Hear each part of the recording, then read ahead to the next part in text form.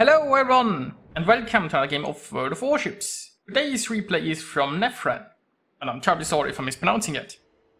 Now he is in the Prince Eitel Friedrich, a tier 6 German battleship. He's on the map straight in a 3-point domination game. So this is a tier 6 battle. There's a carrier, but pretty lovely matchmaking there. Now, there's actually one thing about this replay. This replay was sent to me not by Nephran himself, but by Old Dog, the enemy Texas. So basically after the battle, Old Dog contacted Nephran and they chatted and he asked him for the replay, and then he sent me the replay because he thought this was a lovely game. Now, if I think about that, he was so impressed by the enemy that he asked the enemy for the replay just to send me the replay. I thought this is an amazing story. So anyway, let's get into this battle. Now, Nephran is aggressively pushing here on the right side, which is pretty lovely. I mean, he's a top-tier German battleship. And I feel like that's exactly the place where it should be. He has some support here, he has his destroyers in front of him, there are torpedoes going towards the enemy, he has the cruisers behind him, and he has a New Mexico who is... just should be probably ashamed. Oh boy. Okay, let's forget that New Mexico. But there we go, there is a devastating strike. The enemy showed a lot of broadside. And we all know what happens to broadside. Well, at least if you get lucky, I suppose. Now, there is another broadside. Let's see if we can get lucky again. And it looks like a naked Pepsi Coke. And yeah, I know, you know, RNG give it, RNG take it away this time. It was not meant to be. Now he is keeping angled, he's slowly pushing forward here. It looks like, I don't know, I was thinking the Mutsu would eat. Potentially more torps there. There are more torps on the way. Now, on the other flank, the friendly team is doing weird things. We have the October Revolution alone pushing. We have the others unsure what to do. We have the Congo, who is just abandoning this and going north. Well, here up in the north we have the New Mexico, who is still desperately trying to not be part of this battle. For whatever reason. And, oh yeah, the Iron Duke just took some drops. We have the destroyers who are taking the A-cap and who are actually the... Well, they are very valuable support here for our Prince Eitel Friedrich. Now the cruisers, I mean, they are cruisers, they want to stay a little bit of distance and then just go for some long range high explosive pew-pew, so that's okay. I'm not sure why the Molotov is leaving though. I mean, maybe he isn't leaving, maybe he's just the way he's currently maneuvering, but you definitely want those cruisers to stick around and help burn down those battleships. And I mean, that Mutsu seems to be burning, so that's lovely. So the Mutsu is relatively broadside, the Pepsi is somewhat broadside, there are a lot of good targets to shoot at. Unfortunately RNG has to also say yes, and RNG is quite fickle. Oh, we got a secondary fire here, that's lovely. The Mutsu already had a fire going, so now there is more. And yeah, the Mutsu is starting to angle, so he uses his guns to go for the Pepsi. I agree with this choice. And there is the Citadel we've all been craving. Now the problem is the Mutsu actually has torpedoes. The thing is the Mutsu torpedoes, they reload relatively quickly, but the Mutsu only has 2 launchers on each side, with 1 torpedo each. So that's only 2 torpedoes, but he has to give complete broadside to use it. Now the Mutsu is doing that, he's giving complete broadside, so the torps are coming. And, well, the Mutsu goes down, the torps, I guess 2 of them, they don't hit hard enough. But, oh, Prince Eitel Friedrich did lose quite a bit of health there. But so far so good. The Pepsi is almost down, the Iron Duke is slowly getting whittled down. So let's go for the Pepsi and there goes the Pepsi, I guess. And yes, the cruisers are still sticking around here. The Molotov, even though he was looking like he was sailing away earlier, decided to stick around. So good job on the cruisers. The friendly destroyers got taken out. I'm quite unsure how they managed to do that, but well, they managed. Now the Iron Duke is dealt with, there is a Piotr around, and there is still an enemy Wispy somewhere. Now the Congo has arrived from the south for reasons unknown. He could have stayed down there and fought, which would have been much more beneficial for the team, but you know. The New Mexico is still confused at where the battle is, and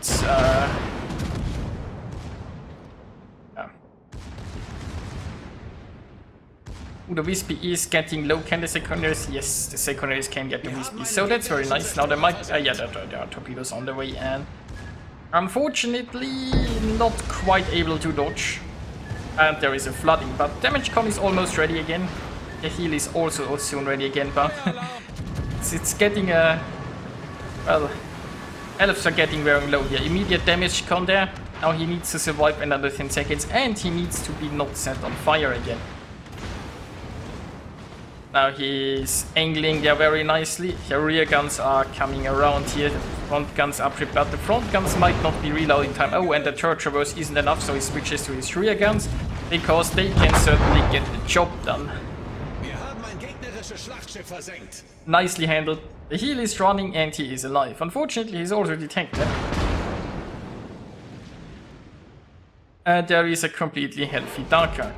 Now, he is detected, but, oh yeah, the Dunkirk is too close. He can't go into concealment here. Now, on a point like this, what you would want to do is, well, get to concealment and wait for the next heal to come. But if you're low health in a battleship, but you still have heals, your priority is probably surviving until a heal is ready, healing up again, and then returning even stronger. And right now that's exactly what he is trying to do. He is almost outside of the Dunkirk. There is an Eagle, but the Eagle is in smoke, I believe, so yeah. He is undetected.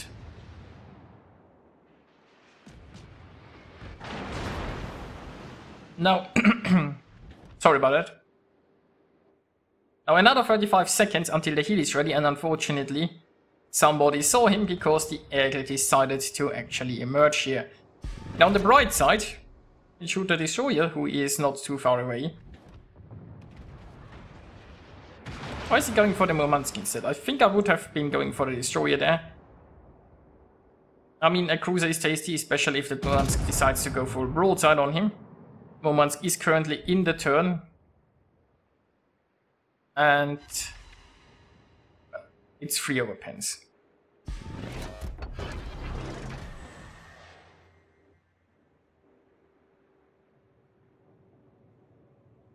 In New Mexico, actually, he has managed to go to the 8 line, so you know. I wonder whether New Mexico spawned, I didn't pay attention, but he managed to go to the 10 line and now make his way back to the 8 line, so there's that. And meanwhile, nephran just got himself some Murmansk, so that's lovely, it's his 6th kill, and this battle isn't looking too bad. Of course, it could still change. The Ranger might be somewhat cornered there, although not really pressured at the moment. The enemy team still has the capture points right now, and as we all know, that might just in the long run be a problem, but the friendlies just have so many more shields. And another lovely salvo there at the Murmansk. It's a high caliber and a Confederate and another Citadel. Now the Eagle is getting low, maybe the friendlies can finish that off. That would deprive the enemy of their last destroyer. And in a domination game, that's certainly very helpful.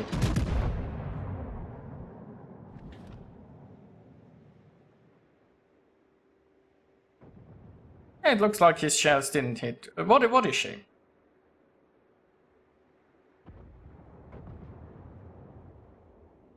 So let's have a look around. The New Mexico is obviously on full health, not a single hit point lost. Then again, I mean, he hasn't actually been in a fight, I think, this entire game. The Congo also very healthy. I mean, the Congo spent most of the battle just running away. He's fairly north for the... Well, when you consider that he spawned in the south. Well, there is a Murmansk, or should I say there was a Murmansk. There is another Citadel, because why not? And you see, points-wise, the enemy team is actually still in this. It's just the chip-wise they are looking a little bit thin there. Although the Königsberg is probably going down, and that would make it a 4 against 2. And while those are not very great odds, they are odds that you could overcome if the enemy makes mistakes. Like, for example, our Prince Idle Friedrich here isn't that healthy. He has his heal ready, but he has barely any healable damage, so he is keeping his heal in reserve. The Molotov is a cruiser that... I mean, how healthy is the Molotov? I mean, the friendlies are pretty healthy, except from nephran here. But, you know, keep in mind that the Molotov could easily get the crab citadel out of her. And while the Congo in New Mexico, well, if they show broadside, so you know, anything's still possible.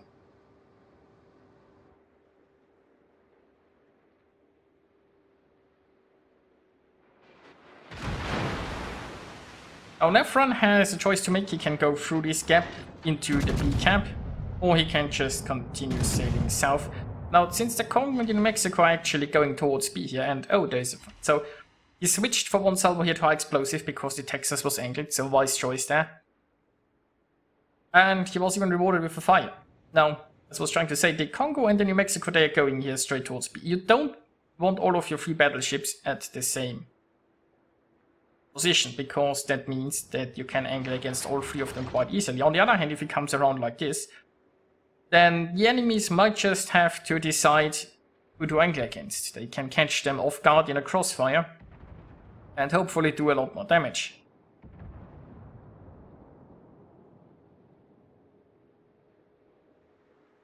And, you know, let's speed it up slightly while he is making his way around here.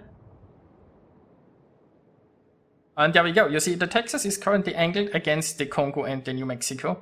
And he's very well angled against those, but he's showing full broadside to our Prince Idle Friedrich. And, well, I mean, that was a nice salvo. Now, nephran here is already turning away. He doesn't want to risk a return salvo like that. And the Texas is starting to angle more here against him, but, you know, he is already getting pretty low there. Now the Molotov arrived. And, well, the Texas is dead anyway. So that just leaves the enemy Dunkirk against 4 ships. Friendlies have managed to sail into the B camp.